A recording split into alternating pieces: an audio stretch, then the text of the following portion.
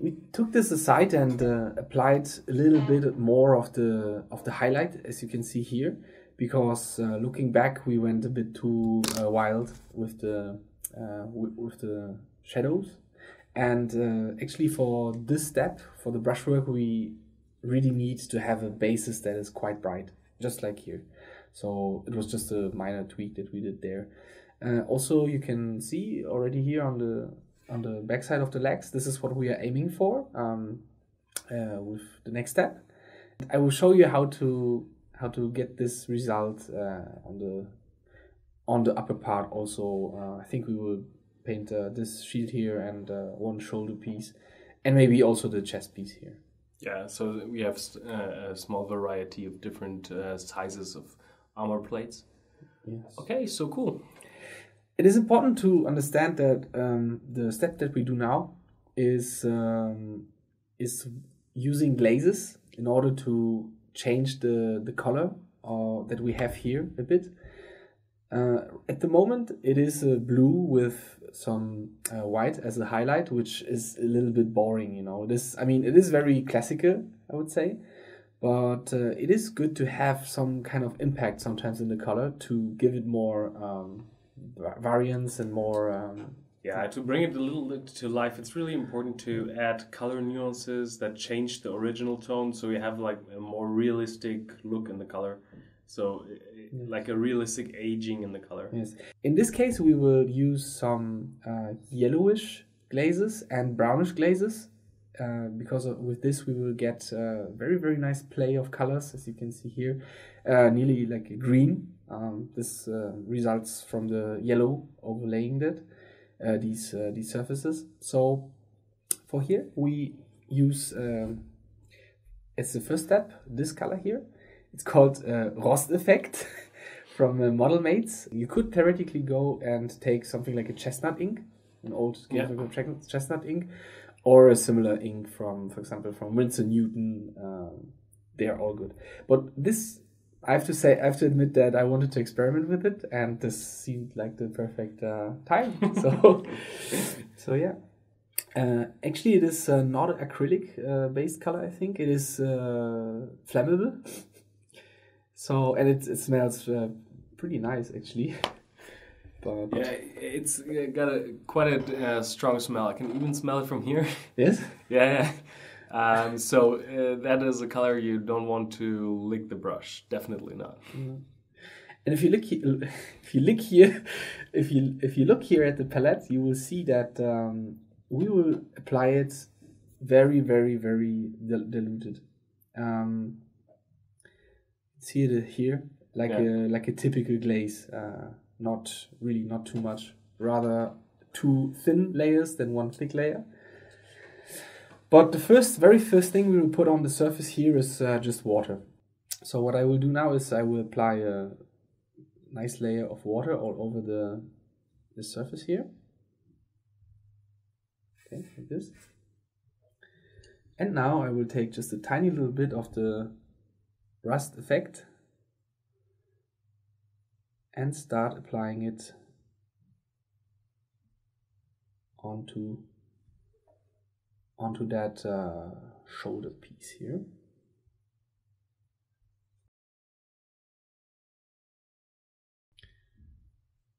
Also here, a bit of water.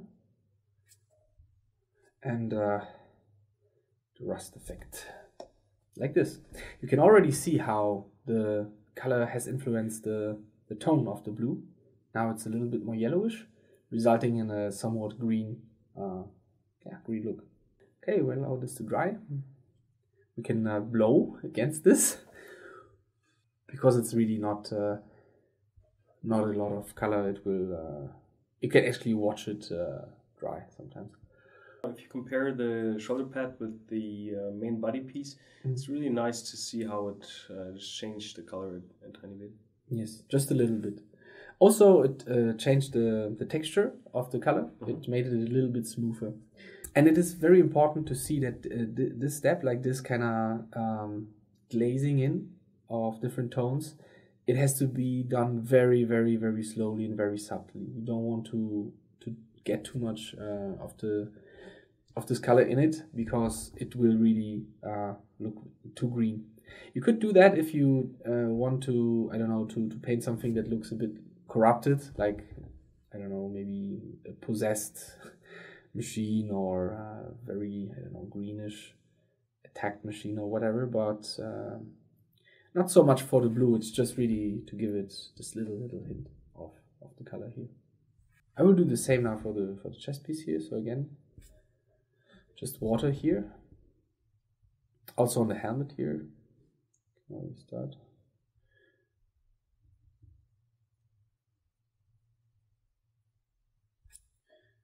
Now clean the brush and take some of the rust color and apply it here. Yeah, it's a nice trick with by wetting the surface a bit before. You don't have like those hard borders where the pigments dry. Yeah, the coffee stains. Yeah, that's true. Because the water it goes on the whole surface. Then you put the color on, for example, down here, and then I don't know what the name is, maybe capillary effect also, but some kind of physical effect draws the color up into the surface. It kind of floats naturally, and then it dries. And this is exactly what we need. You can already see here the little impact. It works really nice. Okay, so one more time for the upper, back armor, no, head armor piece, or I don't know. Let's say the main armor piece. Yeah. Or the body armor piece. Or top armor. And again, the rust effect color, yellowish tint color. Also good to put it down here. And clean the brush a bit, and then to drag it up towards the highlight, the white highlight. Yeah, that way you make really sure that most of the pigments gather in the shadow area.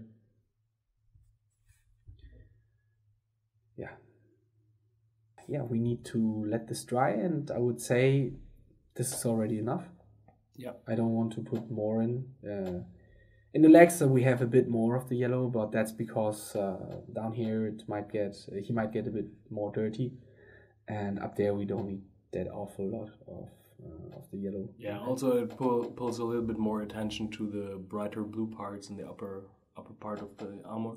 Yes. The next step would be to use some tank brown from Model Air Color. It's a very nice color that dries out with a shine, as you can see here.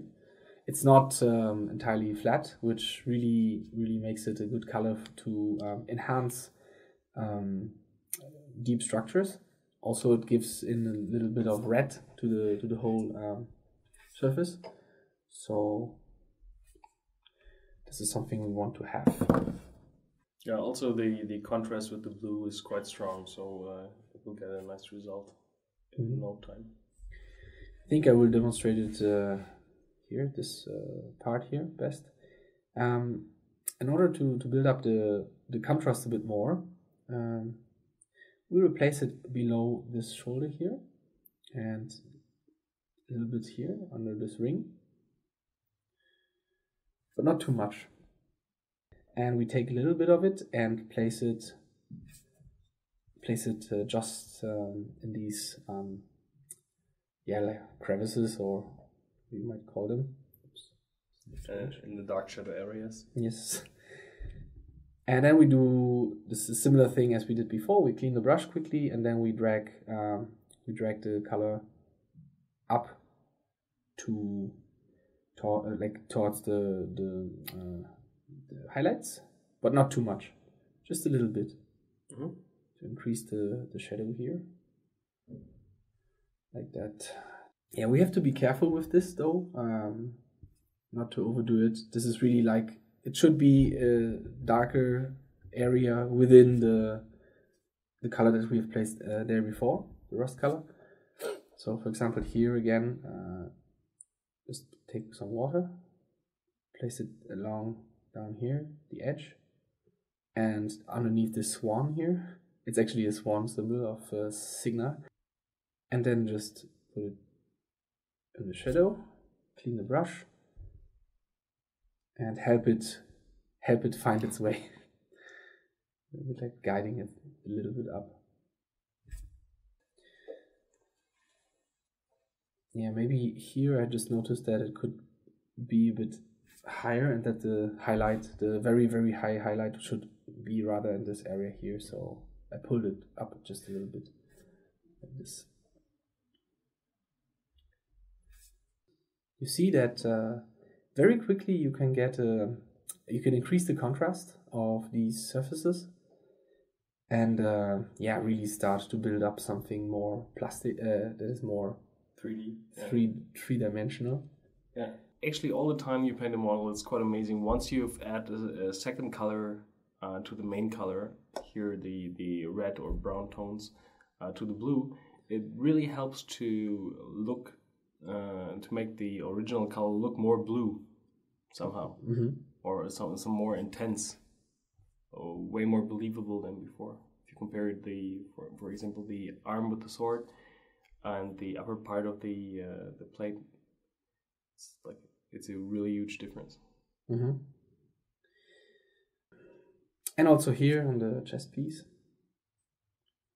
I think in this case I will apply one more layer of the yellowish of the rust color, because it's a bit lower also, and it's not enough here. So very quickly.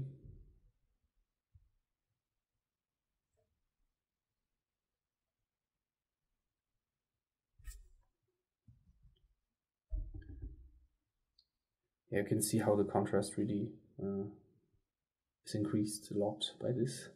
Yep. And let's not forget about the helmet, which is also the face of this creature or machine, and it will be important to keep the right brightness here. Actually, the focal point should be the head, I think, eventually. So we'll work on that a bit later.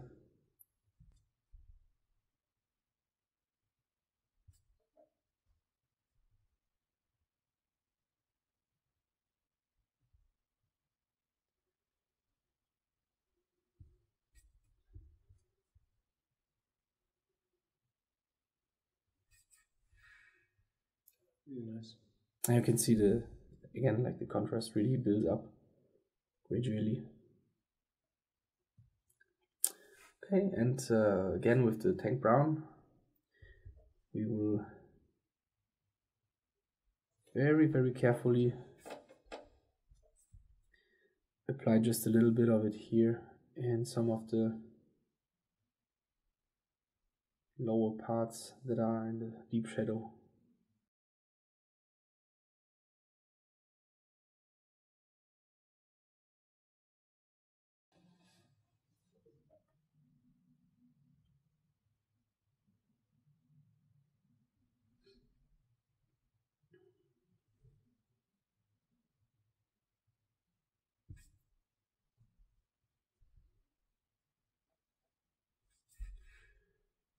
Really nice. I think it's the chest piece is a good example of the advantage of the airbrush priming, because you have that round, nice highlight, and you just emphasize the shadows, and it looks so natural. Really nice. You see that this top part here is a bit darker actually than this, which was not necessarily intended. But when something like this happens, you can try to correct it by either taking some of the highlight color that you still have in your cup and just gently, for example, putting it down and trying to highlight it up again. Or you could do the same thing with some scratches, that, you know, on the top there will be more scratches. Yeah, but I think it will be fine in the end. We will just continue doing that. Okay. As for the next step, we would like to paint on some subtle battle damage, similar to the cracks that you see here, the black chippings here. For this we will mix some Chaos Black with the Tank Brown. We quickly switch the brush also for this. The smaller size of your brush will help you to work more fine. Yeah, and this we apply at places where we think that would be exposed to some damage. Yeah, it's important to place the shipping at spots where it would occur naturally, so around the edges and on the borders. Yes. Yeah, you can see Matt is not really like pulling a line, more stippling around the edge. Yeah, trying to create little little situations, tell a little story with this. It's very simple actually. It's a very quick technique, and it looks most of the time looks pretty good. But you have to be very precise about this, and not only, for example, now cover this, but be very strict and patient actually. Also here, it can be, there can be too much of that. If I decide to leave it as a blue armor, it's good. That's good like that. You see, I hold the brush sideways, and then let it wander along the edge. Yeah, just touch the surface a little with the side of the brush. Nearly by itself. So this will be a bit hard to reach, but let's try.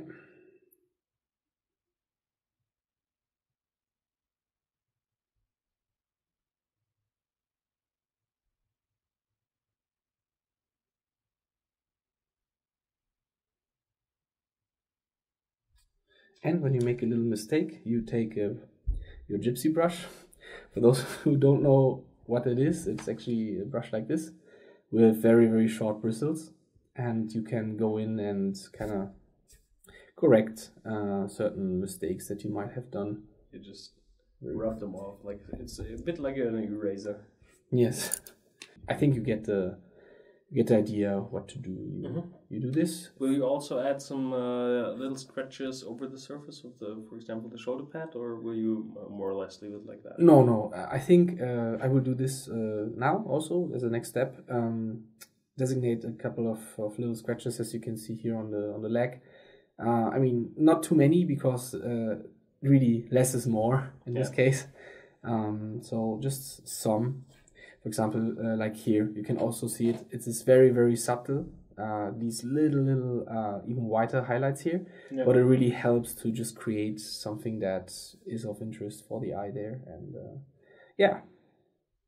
these will come next. But I think I will continue to put on some more black scratches here. Yeah, also. You can. I think people got the idea. Mm-hmm. So we can continue with that off cam, because it's a step that can take quite a while.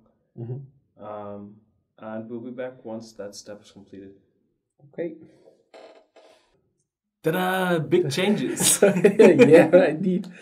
One thing that became very apparent and important was that the elements that were yet painted blue or had the foundation on, like the base, they were very distracting. And it is very important with a big scale miniature like that to see the elements more in segments, and to start painting them in segments. And that's why we had to block out all the parts that will eventually become a different color than the blue. We had to cover them up with a color that is a bit more neutral on the eye than the blue. It's also good to mention that it's better to take a dark color for that, so you have like the maximum contrast for the blocking. Yes, and for this I like to use the P3 Umbra. It is a very nice color, something in between a brown and a gray and a black, and it really gives a good foundation for everything that comes after that. But besides that, we didn't do a lot differently until now. there are some parts that have also progressed like this this arm, but I will show you exactly on how to get to this point on the shoulder piece and on the top piece here that we have not yet covered. Also, a thing that is differently is that we finished the shoulder pieces here. And this is because we have actually shown you how to paint black armor in an earlier video, in the Horus video that Ben has been painting. So we didn't want to repeat that. So there will be a link in the down below that you can click if you want to know how to paint the black armor part here. So right after applying some of the rust effect and working a bit on the contrast and then adding these little black chips here, it is good to have a look on the overall contrast of the piece that we are about to paint. And as I said before, it's good to work in segments. We should increase the contrast here, a bit more shadow in these parts down here. And also we will add a little bit of lights and little scratches, much like on the shoulder piece. Maybe you can see it with these little a little texture really helps to get rid of that strong airbrush look. Yes. And also really it's really nice to break up the surface. So yeah, as you can see here on the palette cam, we still have the reservoir of the medium color. We take some of that. We have some black here. A little bit of the brown also here, the tank brown that is. And with this we mix a color that is slightly darker than the medium tone, like this. And we will apply it as a glaze here. So again, we first put on a little bit of water here.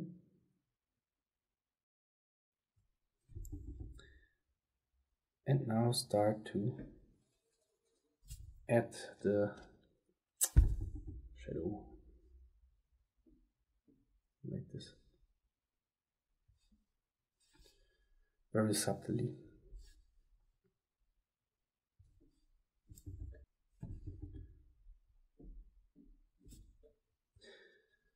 And you can really build up more contrast that way, gradually. You don't have to put on an awful lot. As the color will set there, it will do like overlays of different of the tones, and then become darker and darker the more often you repeat this. As you can see on parts like this here, I'm not so sure if you can see it on the monitor, but this part is even deeper, is in a deeper blue than the blue that is up here, and this is because I added a little bit of a purple ink there. The purple really helps also to give a nice contrast to the slightly greenish parts of what we did with the rust effect, and therefore create some extra deep look. So we will do this too. So again, we take some water and put it on the surface.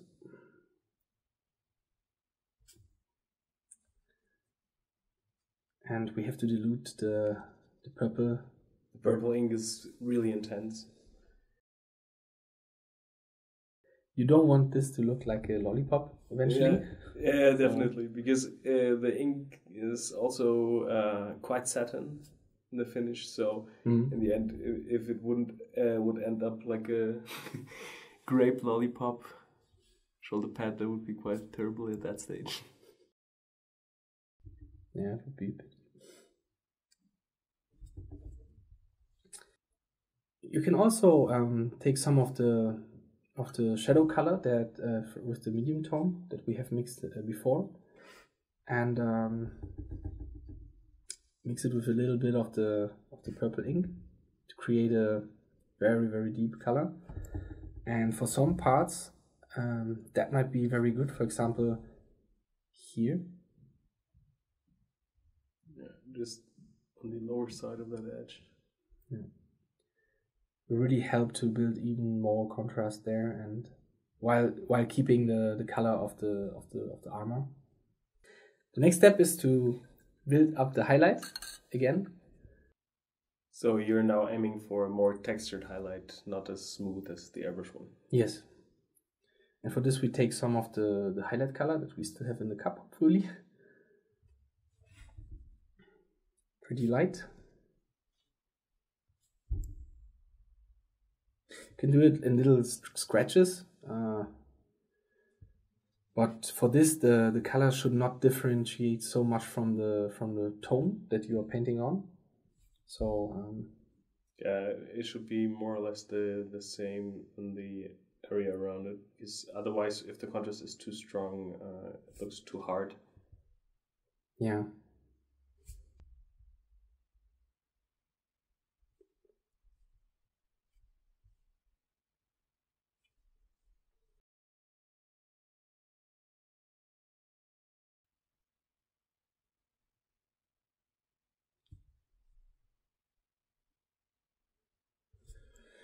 So yeah, it's a combination of dabbing on a little texture and then glazing over it to get a nice deep look.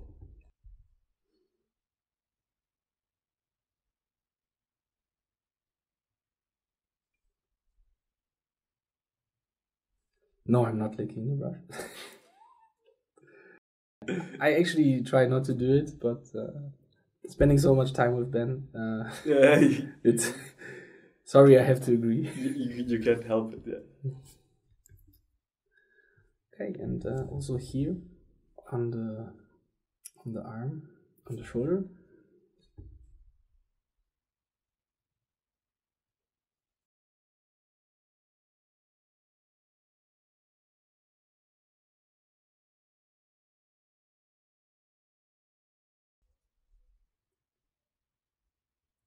So yeah, I limit this step only to a little area in the already light highlight here.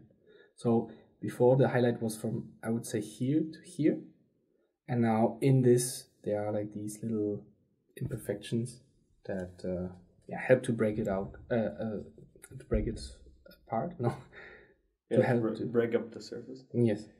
Yeah, I think it's also really nice because this way you keep the nice transition in the mid tones from the airbrush, but you still get a texture feel for the whole surface.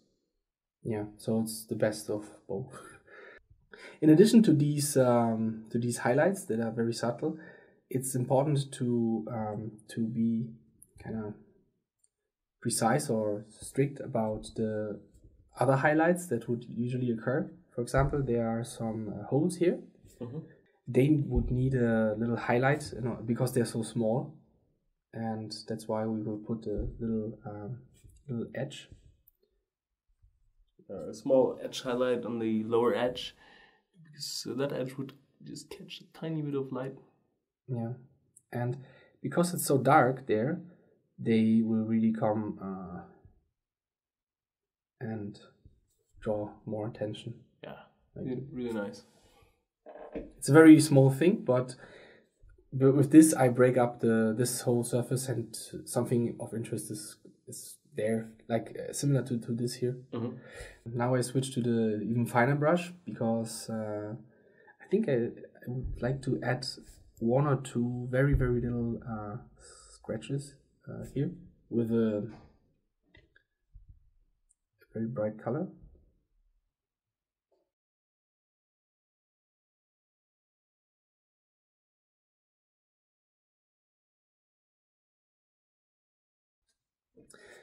Yeah, and at this point it's also good to take a step back and have a look again. Sometimes you will find that some surfaces would benefit of more highlight, like maybe here around the emblem of the swan, and here needs more work.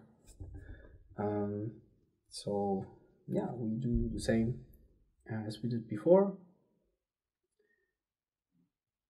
We add a little bit of the highlight color, and then we just dab it on. in these areas.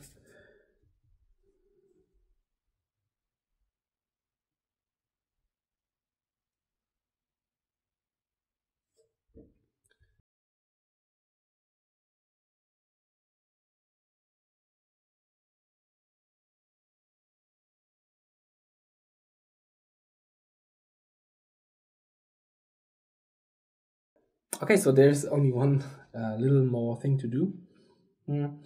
Generally speaking, your armor will look very beaten, or can look very beaten when you don't limit the amount of these little scratches that you do. For example, down here, it's quite quite a lot. You know, because you have, in the end, you have like 3 steps that you can add damage. First off, with the rust effect, will look more like oily because of that. Then with obviously these little chippings that occur on the edge. Then with these little white highlights that you put in everywhere on the surface. And now we even do one thing that we should be very that we should not use very excessively. It is something that you see maybe here in the shadow. It's very, very, very hard to see, but it's something like a, I don't know, little rust effect. Yeah, it's like leaking rust effect. Not too much, because you really got to be careful. Otherwise, the Warjack will look straight from the junkyard. Yeah. So just do it in 1 or 2 places. That should be enough. You can see on the palette for this we use some vermin brown that we tone down a little bit with a darker color. I think we will add a tiny little bit on this edge down here.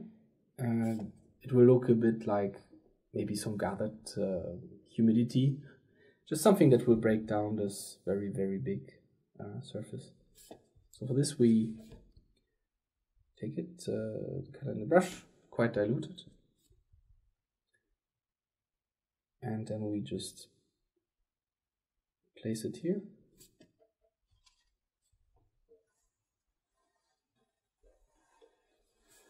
And drag it up a little bit. Yeah, with the clean brush again.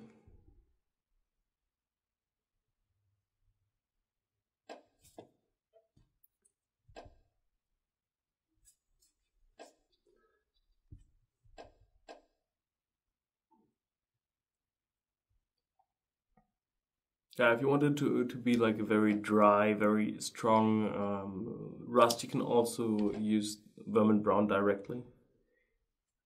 But it's very orange, so you've got to be a little careful. If I paint like little rust streaks that are running down, I like to take the pure vermin brown. Here underneath these screws, there would definitely also be some rust. Yeah. So just a tiny little bit. Don't overdo it. That should already be enough. Really nice. And yeah, well, if you want to go the extra mile, you can even take a little bit white into that and just